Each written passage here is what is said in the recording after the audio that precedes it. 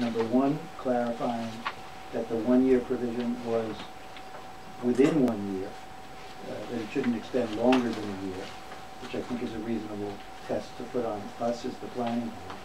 There were a couple of instances where I thought we could make it clearer that the planning boards should be acting severally.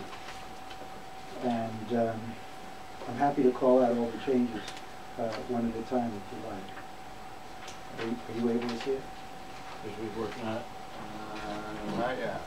Do you have a quick markup? Do you have a quick markup, Larry, of your oh, there. Can you do it on your hard copy? Is it how complicated? I am writing. That's okay. exactly what I'm doing.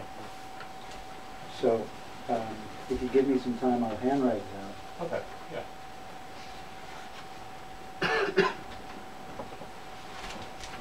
I guess I have a question. I don't know if other people do with that provision that the litigation has pointed out, and that relates to the section 190-28. Oh, yeah. Okay. Are we going to do that?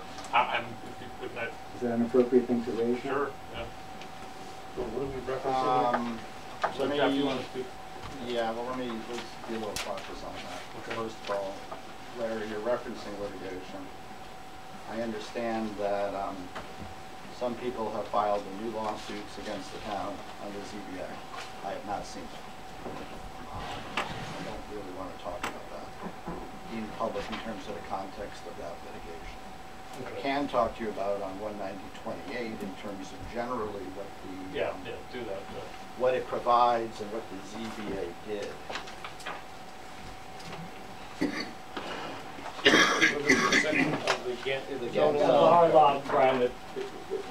I can read it to you. It's a very short thing. And like other things, it's not terribly clear. 190-28 is entitled Height. A, subparagraph A states, nothing herein contained shall restrict the height of the following: church, spire, cupola, dome, belfry, clock tower, barn, or silo.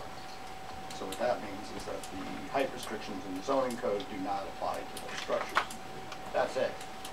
B, no building or structure erected to a height in excess of the height limit for the district in which it is situated shall, 1, have a lot coverage in excess of 10% of the lot area, 2, be used for residence or tenancy purposes, 3, have any sign, nameplate, display, or advertising device of any kind whatsoever inscribed upon or attached to such building or structure.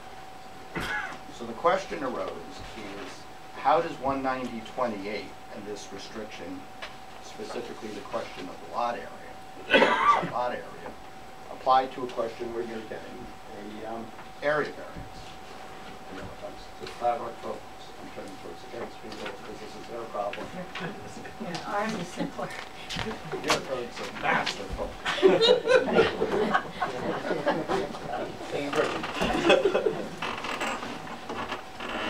So the issue is how does it apply? It is my interpretation of this that this does not apply to height variances, that B applies and has to be read to A, and that it's a limit on where you're saying there you don't have a height restriction on church spires or a barn silo. You can do that. You don't have to go to the ZBA for an area variance. However, that, we'll just use the example of the silo, can't be more than 10% of your plot area.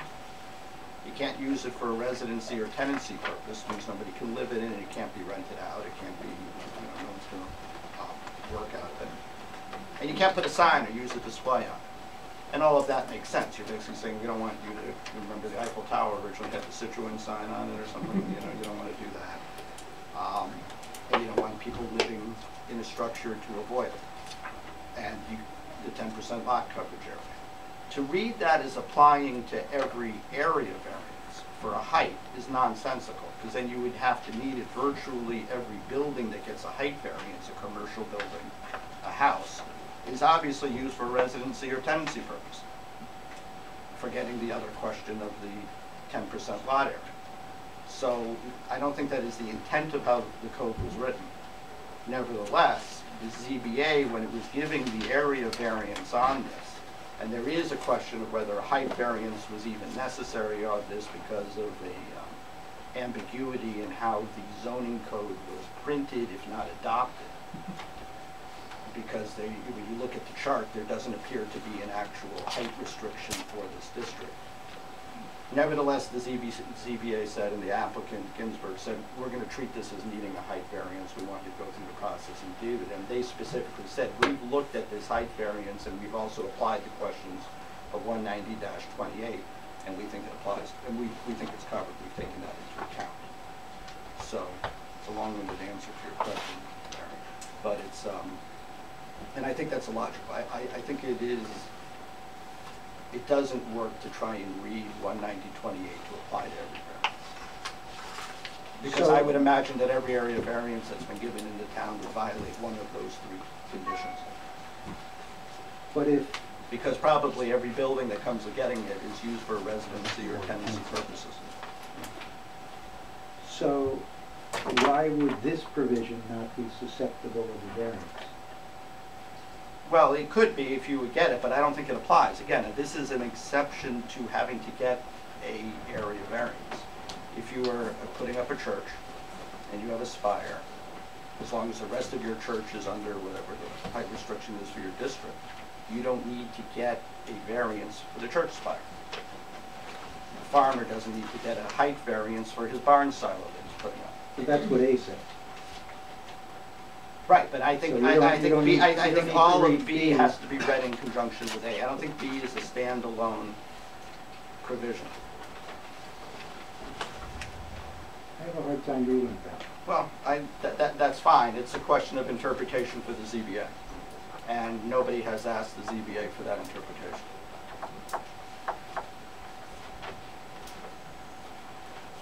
So,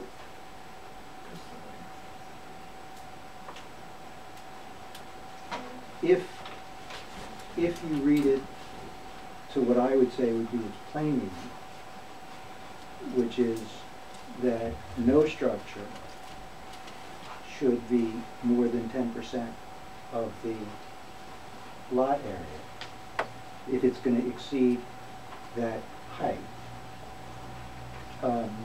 Who should have asked the zoning board for the review on that? Whoever thought that applied and was necessary for a resolution, the applicant did not feel that applied to them or needed a clarification. But the applicant thought that to go from 35 feet to 50 feet, they did. For the height variance for the structure itself, because it's not exempt as a tower or as a church spire, cupola, dome, belfry, etc. And why do you think the zoning board took it upon itself to say that these conditions have been met? I don't understand what it means that these conditions are met. I think they did that because Mr. Dow had written a letter to them, the attorney for the neighbors, after the close of the public hearing, raising this issue to them, and so they addressed it in the course of that discussion, and we think they said that this variance also satisfies these conditions, and they. But these are not. This is not something you do to set. None of these are conditions that are subject to satisfaction.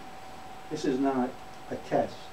No, but their position, I believe, is that they, in looking at all of the criteria under an area variance, which they looked at, they took into all of this into account in terms of the impacts on the neighbors, the surrounding environment, alternatives that were available. So is your thinking that what they meant to say was because the Ginsberg's thing is not a church spire, this thing is not applicable? Yeah, I think that was one of the interpretations of it. Yes. I mean, if you look at it from a sense, if I could just chime in on another point that we raised, is that state law sets forth you can get an area variance if you satisfy these criteria. What Jeff just explained is this provision basically says you can't get an area variance for residences. if I'm understanding what you're explaining correctly. Well, without getting somehow a separate variance from this provision. I mean, that's So what it just doesn't make any sense. Right, this was not intended, there's no intention here, I think, by the town board to tell the ZBA, you may not give a height variance if the building's used for a residence or being leased out, or if there's a sign on it. Do you know if we've ever given a variance, a height variance to a rest? Mr. Chairman, you recall? Oh, I would have been involved. I mean, I would assume there's thousands over the course of the years. Oh, Height no, variance. not there, Thousands. not again. Again, I don't again. think so. Not in Columbia County. No, there haven't been, but I imagine there have been any number of height variants have been given for different things. I mean, I obviously haven't run Residential. the ZBA. It doesn't matter. We don't, Whether it's a residential or commercial Yeah, building, it's we- covered. Well, it's only residential that's the area excluded. variances that we do tend to be lot Yard. size, yard setback, or stuff down height. You know. Right. There aren't a lot of big tall buildings that get, I can't think of one besides the barn or silo that tracks the building Right. or church. So, Jeff, from our standpoint as planning board, the requirements set forth in 190-28 are addressed by the zoning board in the variance.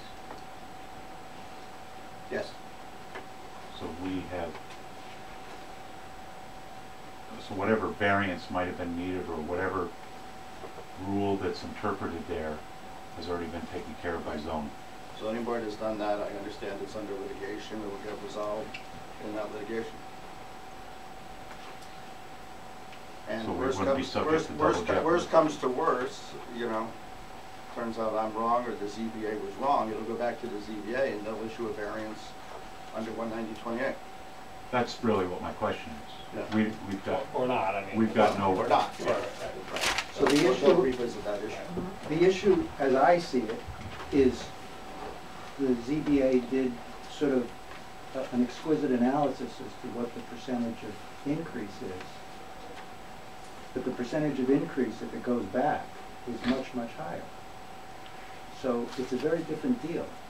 I don't think the percentage of increase is higher if it goes back. The building size isn't changing. They looked at whether it was a substantial increase, and I think we were 43% or something like that, what the number was. Right, but, so this is a provision. If you read it the way I take it to read, and I consider it to be a very plain reading of the statute, what this statute is designed to do is, if you're going to, if there's a building, if you propose that building to exceed the height, you can't, in that zone, exceed 10% of the floor area, of the lot area. So, I think one of the questions that Aaron asked coming into tonight's meeting was, what would that be in Ghent? Is that right? That what, by how much would the lot area be exceeded by these proposed improvements? And I'm guessing it's way over 10%. I'm guessing it's way over 20%. Oh, I think Ray did calculate the lot coverage and that's full over 26% in Ghent, and that's at full grade. So that means that this is a waiver of like 2.5 times what our code provides, if you take my reading. And that's a much bigger deal. But And that's, Jeff's telling us we don't have to take that into account. so we don't have to take it into ZBA's account taken it into if, account through the variance process. well, The ZBA, Larry, has the responsibility for the town to interpret and apply the zoning code. right, but you told us that you weren't sure that anybody asked them to review that. But then at some later point in time, they, in response perhaps to a Ken Dow letter, they did, and then they added a sentence, which makes no sense. If you read it the way I do. Because the sentence doesn't amount to the granting of a variance.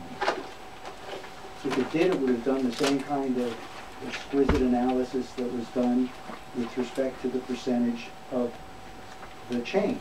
But I think they're saying that not granting a variance from that section, but interpreting the code in such a manner to say that doesn't apply. So it doesn't apply, meaning they're waiving it? No, it's not applicable, meaning that it's a provision of the code, Because it's a and you cupola? apply the plain meaning of the code, and that it's not applicable. It's not something they have to grant a waiver from or a variance from. So probably we're not going to resolve this tonight. I mean, what I would suggest, Larry, is if it has bearing on how you might vote on this application, hang on to that.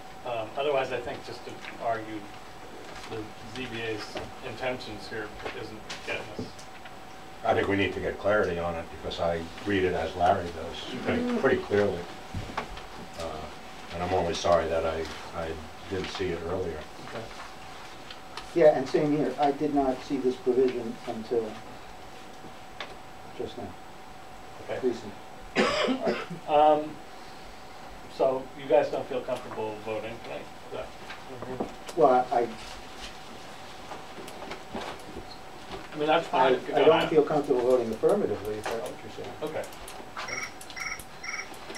Time's up.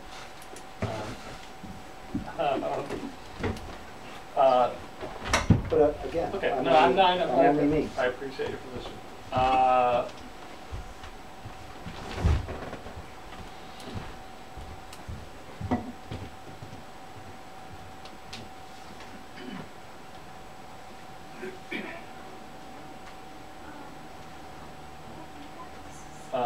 So, do you want to do a quick straw poll before we do an official vote, so we can get a feel? Well, we took the time and effort to I agree. respond to a lot of the things that Yeah. you guys No, I have raised. understand. I'm ready to vote, so And one of the things that we would like to do is, we get the vote done. well, we would like to vote, but we hired a fire protection. Well, no, we're going to get to that, so hang on. Okay. I'm just trying to get this figured out. Okay. Because if this is going to hang us up, maybe we should figure it out. I mean, I do want to Okay. hear from Mr. Neto tonight, because he's here and he's obviously did a lot of work on this. Jonathan, can I Yeah. ask this question? Sure. Is this a ZBA issue or is this a planning board Well, issue? that's what we're not clear about. Yeah, And it's like, Is this a ZBA issue or a planning board issue, Jeff? yeah. There's some disagreement. So why don't we go, Mr. Neto, you want to go ahead and talk about fire suppression and fire safety? Is it, and then Yeah, and let me just kind of preface his remarks with some of my own comments. In the last meeting, we talked a lot about water supply and about how specifically you, Mr. Chairman, were not comfortable with the amount of water supply. And we kind of explained that it meets code, and you kind of indicated that you didn't care and that you're still not satisfied. We got that message loud and clear. And you indicated that, well, if you had the water tower, you know, things might be different. So as part of our resubmission, we increased the water tank not from 200, it was 250 last time. I saw that. We went up to 316,000 gallons, which is actually more than the volume of the water tower that was initially proposed. And we think in doing that, we've satisfied your concern. And we also wanted to have a fire protection engineer take a look at everything to not only say what we already know, that it meets code, but to explain why the code is what it is, why it works, why we can do what we've asked to do, and why it's perfectly safe and sound under engineering principles and code interpretation principles. And we wanted to highlight to the board where we actually exceed the code requirements. And I'm going to turn it over to him briefly, but before I do that, we've had just kind of a discussion as to, because we think that there's another concern that the board has with respect to water infrastructure for firefighting purposes generally. It's really not something that we can control, not something that we can do anything about. And we understand that the water tower was something that might be able to benefit other people besides the Ginsberg's project. I mean, we're taking care of our project and we're meeting the code for our project, but we've understood that there's an issue. Okay. The water tower isn't happening for a few reasons, one of which is it's extremely cost prohibitive in a way that just can't happen. But what we may be able to offer, and Doug can speak a little bit about this, is to make our tank available to the fire department for other firefighting purposes in the general area, which will benefit not only our project, but can benefit the entire area in general. And that might be something that, you know, we could move some of the board members who have been opposed on. So I'm going to turn it over to Doug and let him take things away and answer any questions you may have.